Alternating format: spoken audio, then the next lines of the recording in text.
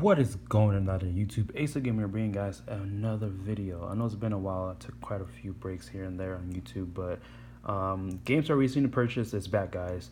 I literally purchased so many games over the past 5 months. The last time I did a video like this was probably around, I don't remember, November of last year, I believe. But man, I've got so many games I picked up here, and I beat most of them, half of them mostly, and some of them I haven't played yet. But I know I get a lot of good reviews in the type of videos, so if you guys do like the type of video, please don't forget to hit the like button. I highly appreciate it. And without further ado, let's get right into it.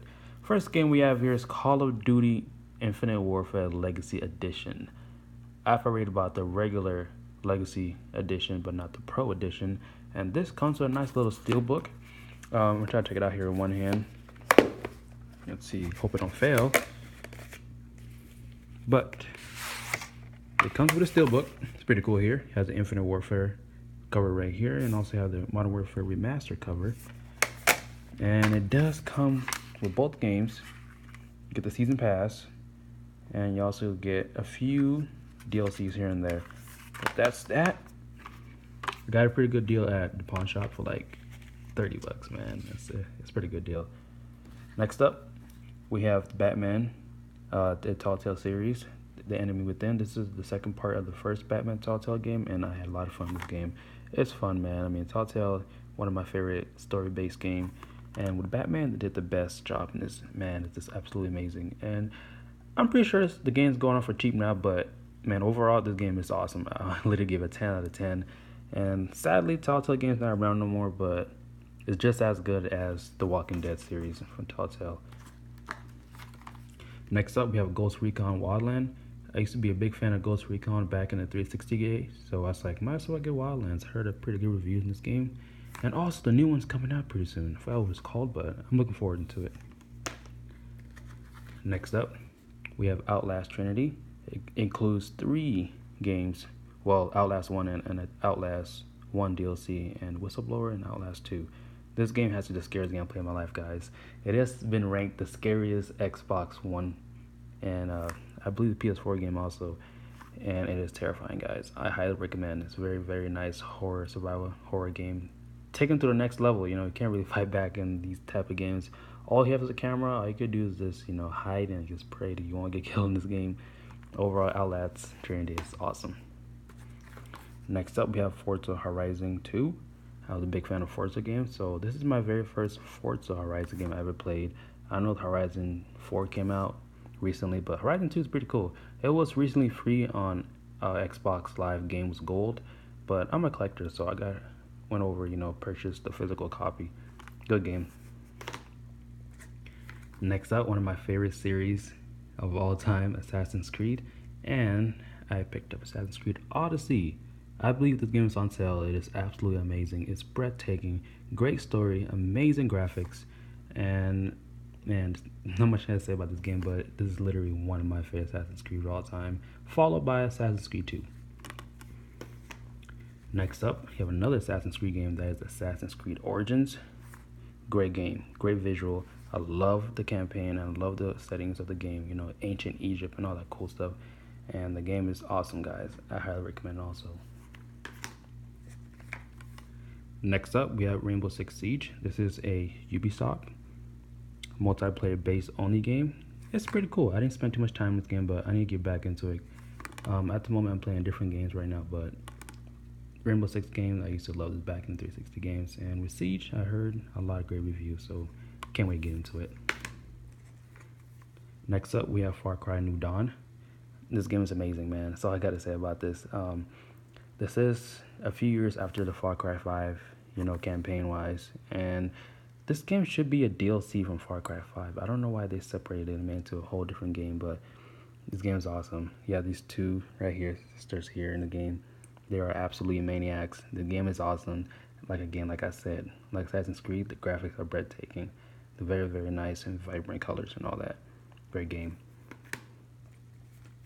Next up, we have Sniper Ghost Warrior 3 Season Pass Edition. I played Sniper Ghost Warrior game back in the days. Even though this game is highly underrated, it didn't get that much good reviews from critics and all that once I played the game, but This game has so much potential. It could have been better what it was, but give it a chance. The game's pretty cool. Nice little campaign here. Even though it has its bugs and issues, the game is pretty cool. Next up, we have Teenage Mutant Ninja Turtles, Mutant in Manhattan.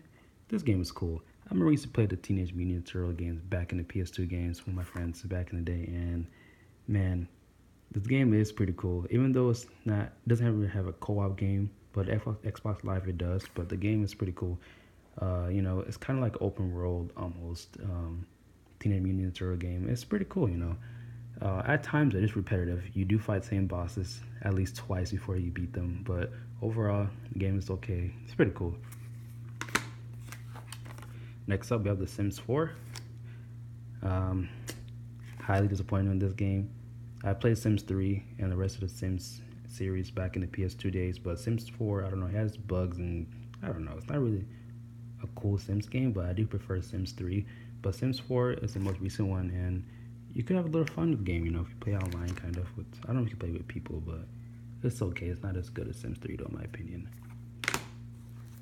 Next up, we have another Telltale game. That is Telltale Game of Thrones.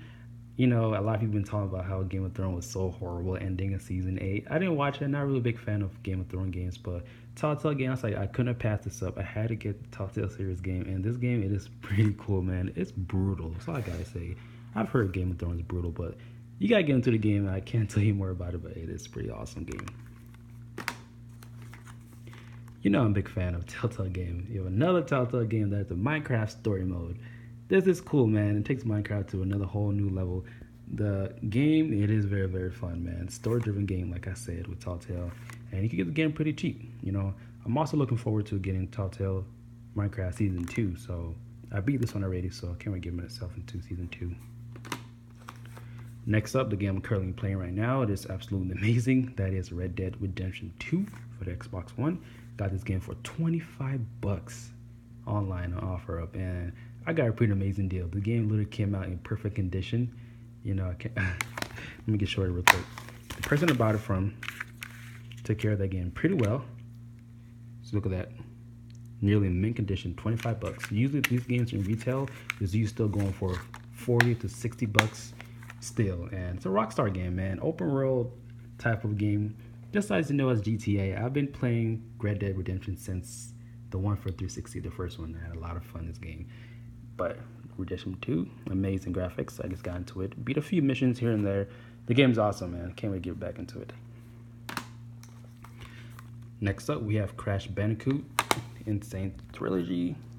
It includes 3 original Crash Bandicoot games back from the PS2.